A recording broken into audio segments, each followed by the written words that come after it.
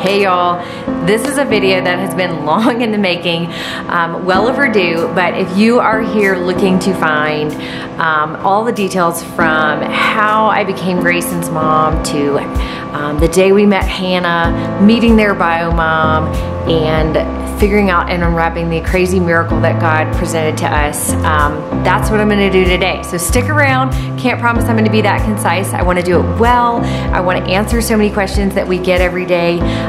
The press and the media have their versions of the story and pieces and parts of it, but I'm hoping this one kind of wraps it all up for you guys and really gives you the answers you're looking for about how our miracle unraveled. It's a fun story to tell, so I can't wait.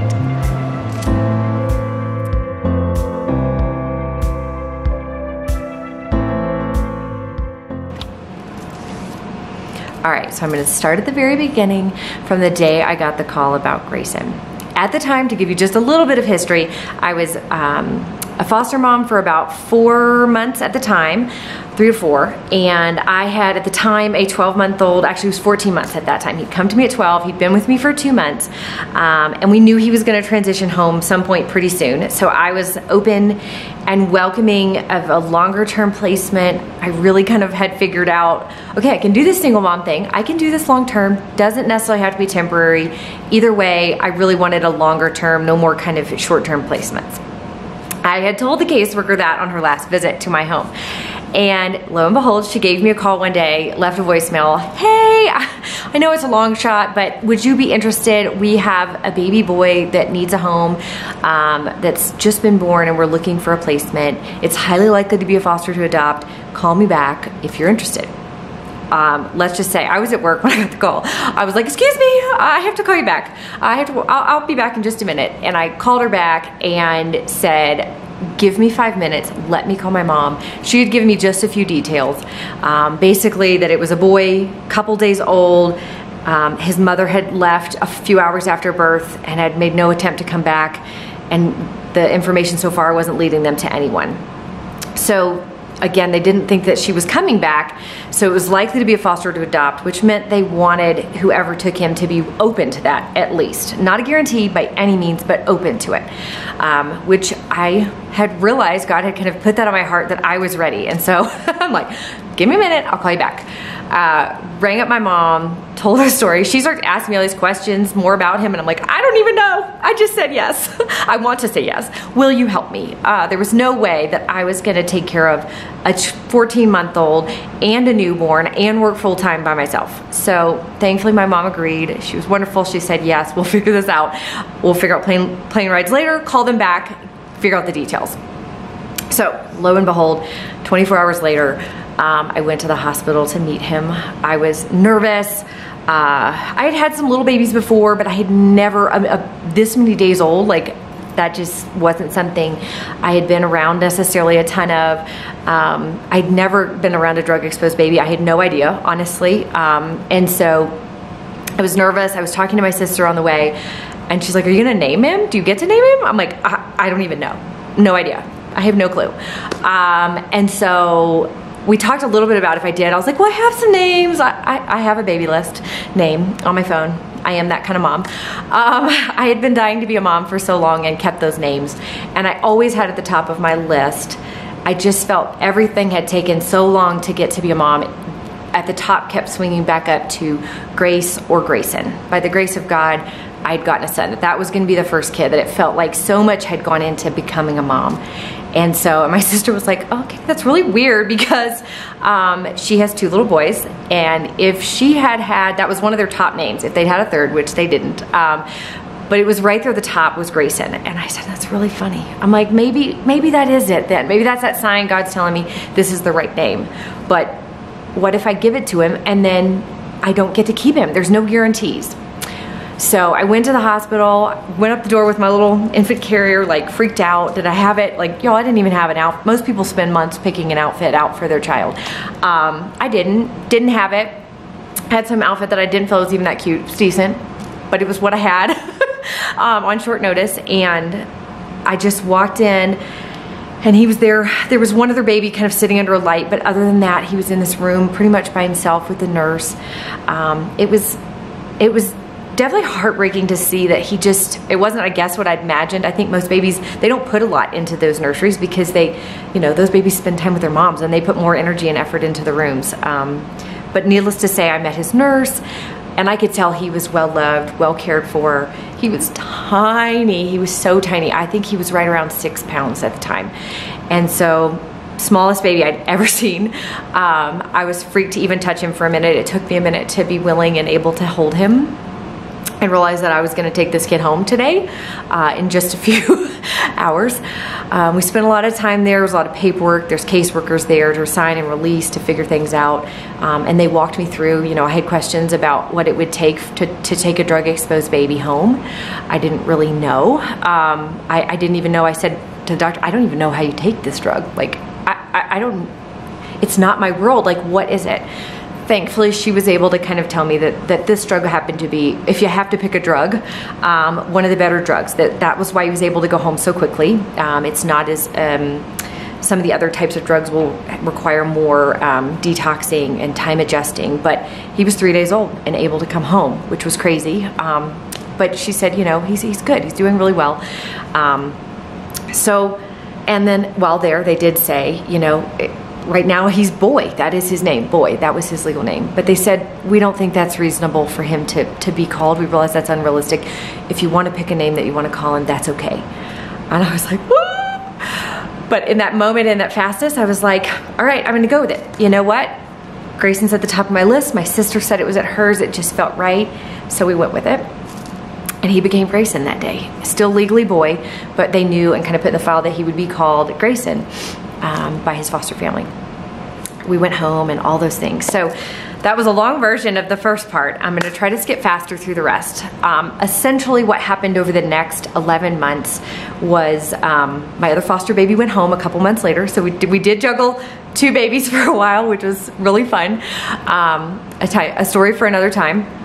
But he met my family. We went through all those markers and milestones. At 4 months old, after they put ads in the newspaper, done all their kind of checks and balances, their investigations, hired investigators, no one really came up. The names, the information she gave, the mother had given, didn't lead them anywhere. And so at 4 months old, they terminated her rights. And it was basically kind of a Jane Doe and a John Doe. Whoever you are, if you come back, your rights have been terminated. And so at that day, they also ruled, it took us hours in the courtroom. Gosh, it was like something messed up. It was one of my first times ever really being that long in the courtroom. And they knew I was really anxious and that this boy deserved something, that he deserved a path forward. And so they rescheduled stuff and made sure that a termination happened that day to keep it moving forward. And yeah, so we terminated. It was a very difficult day for me, just kind of mourning that loss of knowing that, one day I was going to have to tell this little boy that that's all I knew, is that he had been left. They had never come back. They didn't even give enough information to find them. And I didn't really have any answers other than that, then he was drug exposed. That was a hard day. But they did make me his permanent home. And so we were on the path to adoption. It took a number of months. We had some hiccups along the way. But at 11 months old, on May 25th of 2017, I adopted Grayson, and he officially got his name and became Grayson. Grayson is his middle name. I'll try to explain the names through this too. In the hospital that day I'd been there, they called him Charlie Love, is what they told me, because they didn't want to just call him Boy either. They didn't feel that was right. So they had this Charlie Love name for him. Charlie wasn't really his thing. Even today I still am like, no, it's not really Charlie. But I did love the name Charles, and I wanted to honor that first name and those nurses who had loved him. Those first few days are so critical. So we honored that, and we call him Charles Grayson. That was his first name. He goes by his middle name, Grayson. After that, so we came home, I was settling in. People were like, what are you gonna do now? Are you gonna still foster? And I'm like, I'm good. I'm really good. Down the road, we'll get to that. But I'm gonna take my time. I've got a special needs kid. We have so many things to work on. He was very developmentally behind, tiny, he's failure to thrive. We had a lot of issues going through, and he had a lot of work to go, and I knew he needed a lot. And so I was like, maybe some respite care, some temporary care, but not long term, not for a while. Maybe in 6 months, 18 months, when he's 18 months old, in December. We'll talk about that. We had a big party coming up. I had family flying in. We're gonna throw this huge birthday adoption party in June. We'd actually looked at an adoption date in June, but I had kind of moved it up. I just felt it was right. I had another good friend adopting her son on the same day. So we used the same videographers and photographers, and it just worked out. And now I know why, somewhat. I feel like God had intervened in that moment as well, because just 2 weeks later, I got another call. And I'll tell you that something was different. I knew. I had gotten other emails, calls about other babies in the meantime, and kind of just said, no, you know, we're really just not ready. But that call that day, my caseworker, the same woman who called me about Grayson, called me and said, you know, I know that you're really not planning to take placements right now, but we have an emergency case. We have a baby girl who is at the hospital and needs to come home today. She needs a placement, even if it's just temporary. If you could really help us out, that would be amazing. And I'm like, oh, okay. I'm like, I know I should say no. Give me a minute. Again, let me call somebody. I'll call you back. So I called Ashley, my roommate, my photographer. You see so many wonderful photographs of us, who was living with us at the time, and my mom. I called them both because I knew I was going to need help. And I remember vividly saying, I have no idea why. Everything says I should say no, but God is telling me I'm supposed to say yes, and I don't know why. And that's not a normal thing for me. I guess I'd have to give you a longer history. I'm kind of a later in life believer and converter, and feeling very, you know, been through a lot of redemption, and it's just not something I've ever felt or been called for or would say normally, but at that moment, that's what it felt like. I'm like, God is saying to say yes, and I am freaked out. Like, I can't, how am I in the world? Am I going to take care of a special needs? Technically 2. She was also drug exposed. They did tell me that, but I'm like, okay, we're going to say yes, and we'll figure this out. Maybe it's just temporary. So I drove home. I was out of town for work, out of the area. So they basically picked her up. This time I didn't get to go to the hospital. They brought her right to the house because of the timing, and met me there. Ashley went and picked up my son, Grayson. We all met back at the house. I had community group family members and people bringing food and clothes, because I'm like, what? I don't even have girl stuff. I've had a boy. I have no girl clothes. What am I doing? I mean, we could put her in some boy clothes, but again, she probably deserves more than that.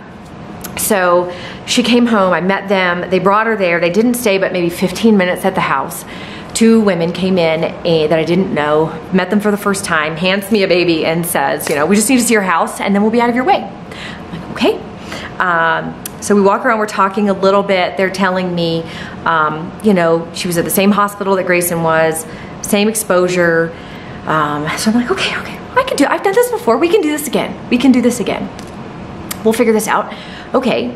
And they leave pretty quickly. And so now it's dinner time. It was probably around 5 o'clock. So we start, Ashley's there. It's me and her basically. Eventually the rest of the crowd leaves, and we're trying to settle in, and I'm looking through some of the paperwork because I didn't have a lot of time. I do remember, actually, I missed a step. When she was there, I took a quick look. They had left her medical bracelets on her, probably on her ankle, somewhere on her. And I noticed that the name of the mom, I'm like, well, that's funny. That's the same as Grayson's mom's name, just the first name. And I'm like, whatever. It was quick. Let's get you out of the door. We got to keep going. But as I looked at that paperwork later that night, mind you, I had just adopted Grayson, and you get a lot of paperwork when you adopt them, and all their history that you weren't allowed to know as a foster parent, they divulged to you. And so I had gotten more information and knew about her now, his mom, and what information she'd given at the hospital. And so I had just recently read that, and now I'm reading this paperwork, and I'm like, that's really weird, okay? That I'm like, Ashley, something's not right. Will you watch the kids? I'm gonna go get this paperwork because something's too similar here. So I went and got the paperwork from Grayson's, and I looked. Not only did they have the same name, but their date of birth was literally 1 day apart. Same year, same month, just 1 day different. And I'm like, okay, that's a little weird. That's not normal. And so I started looking at them, and I'm like, is it even possible to have kids this fast? Like, they're only 11 months apart. Is that physically possible? And so Ashley's like, yeah, look, it's called Irish twins. It is possible. I'm like, okay, all right, well, maybe I'm not that crazy. And so then I continue to look at them, and I'm like, this is weird. Grayson is, now we know, he's half black. He's a very dark, dark-skinned, dark-complexioned child, curly, dark hair, And this little girl in front of me now is very pale, like strawberry blonde hair, stick straight. It's, you know, at first glance they don't look a lot alike, but we start looking, I'm like, no, they do have the same kind of chin dimple, and there's certain things about them. They had some birthmarks. They both kind of have a birthmark back here.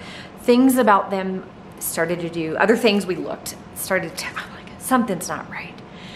This is weird.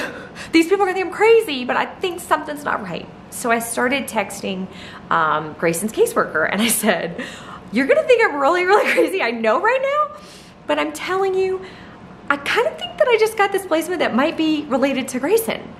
Can you get on this case and help us figure this out? She's like, what? No way, there's no way. I'm like, I don't know, I'm crazy, I know. She's like, all right, well, I'll see what I can do. So it's 6 o'clock at night, there's nothing I can do but just go through my thoughts thinking, is there something like what's going on? So I continue looking through paperwork. We go through the night.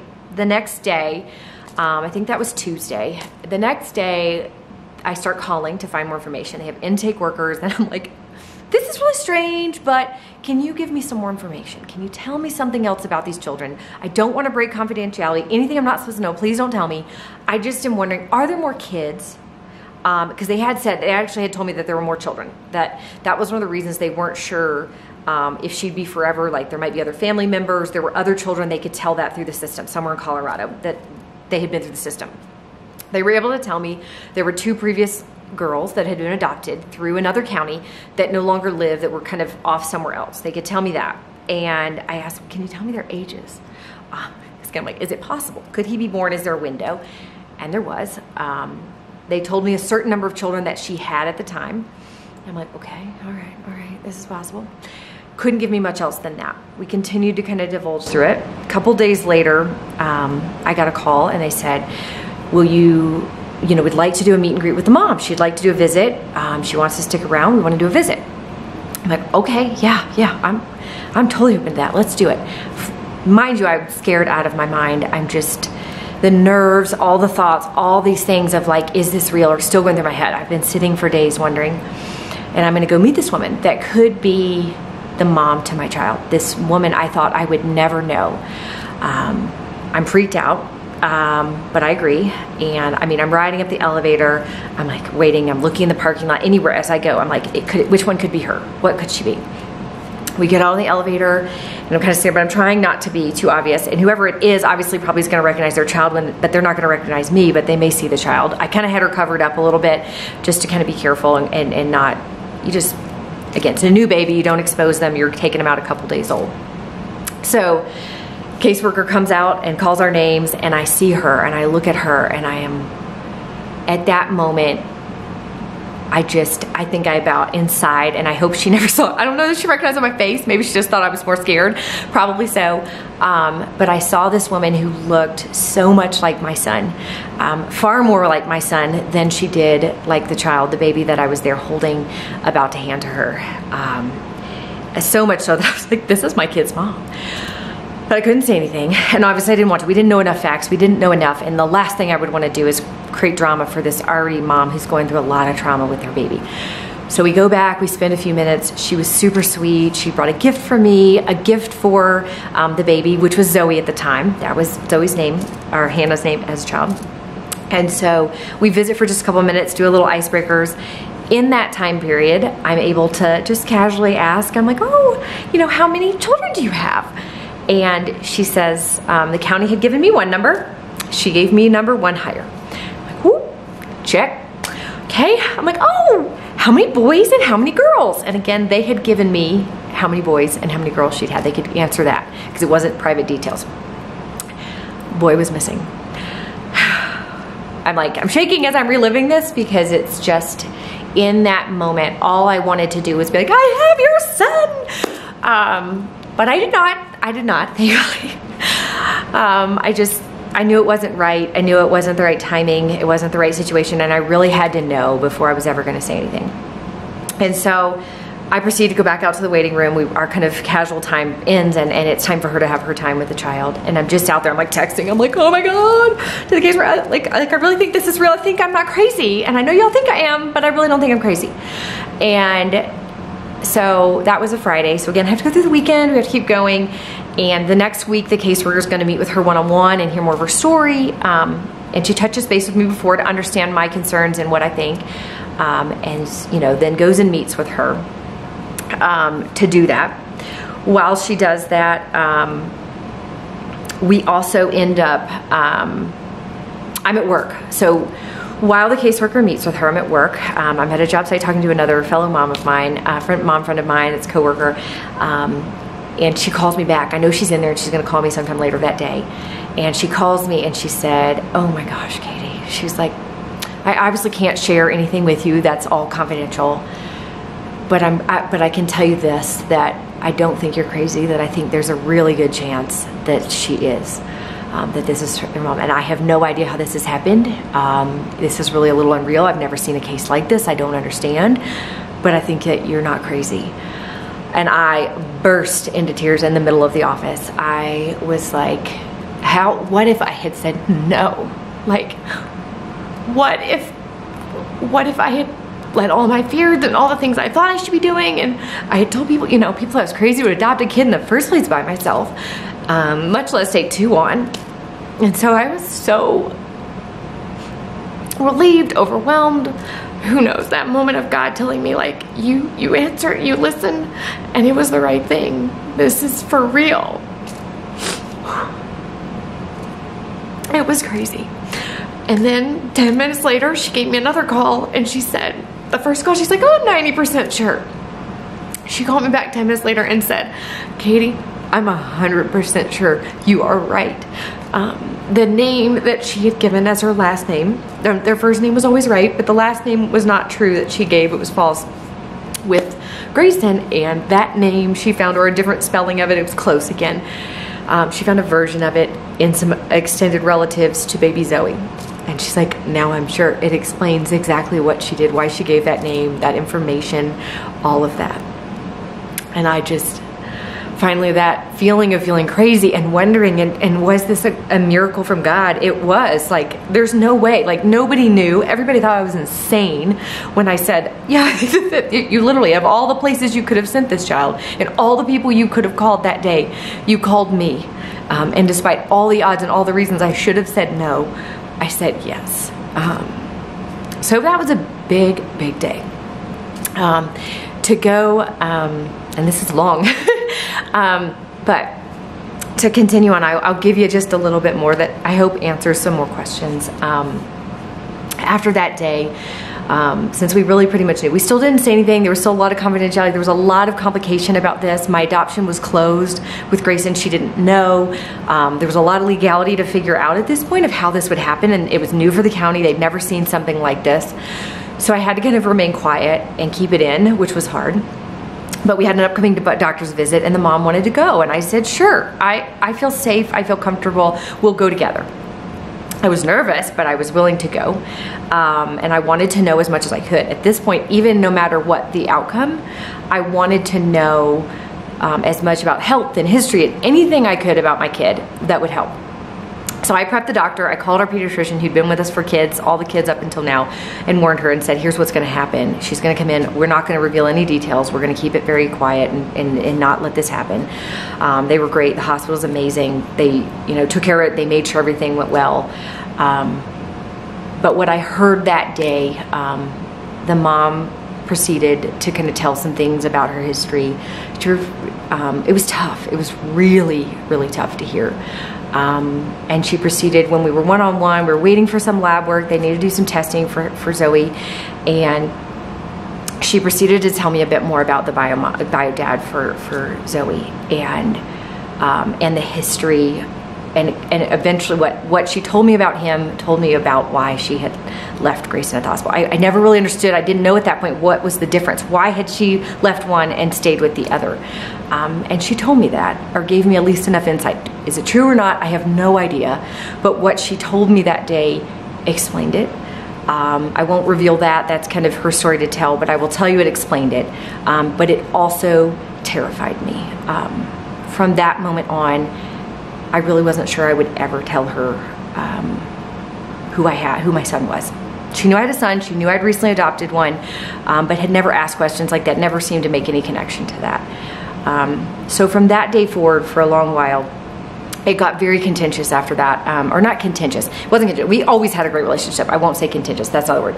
It was difficult and challenging for me, knowing this secret, trying to protect my son and his identity for his safety, trying to though hold on and fight for Zoe, but while maintaining that confidentiality. There were other family members just dying to adopt Zoe, long off in there, but I felt obviously that there was this reason they had been brought together. So we went through a lot of fight trying to figure out what was the right thing to do. There were times in which my family actually, because of the safety of Grayson, said, send her away. He's your son, you're his mother, you have to do what's right for him, regardless of her. And to me, that wasn't an answer. That wasn't even an option. They had not met her, none of my family had met her.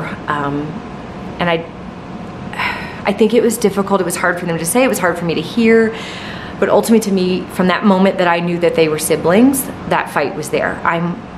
This is family, and I'm gonna fight, and we're gonna figure it out. And not just because it's, you know, it's not easy to take care of. It wasn't easy to be taking care of two kids in the midst of all this, right? To just take care of the day to day, but I couldn't see letting her go. And so we proceeded through some difficult and challenging times. I eventually hired an attorney to help me navigate the situation. Ultimately, obviously, there came a point at which, in order to save her, I had to be willing to reveal the adoption and the identity, that was the only way for the court to rule in my favor, to make it that I was family, that I was kin. At that point in time, we were a member of months in. Her mother actually only stayed engaged in the case for about 4 months. And so at that point in time, she'd actually disappeared again, with nowhere to be found, no contact, nothing. Which in retrospect made it easier for me to feel safer and more comfortable to reveal that. And so I did. Then they did actually try to find her that day. Many people ask me if she knows today. I still have no idea. I can tell you that the court did try to find her, to tell her, to let her know, to inform her, but she was nowhere to be found. And so they let her know. They let the other families know. There was another family that was up there, who you guys now know today and see. They were another family that was fighting, the Whitney family, who's out there with us, who we've reunited with. That's a whole nother video and stories. But they let them know, and everything obviously proceeded. The judge ruled in our favor to keep them together, that there was clearly a reason these children were meant to be together, and that because they were siblings that had been raised together at this point, that was the best placement to stay.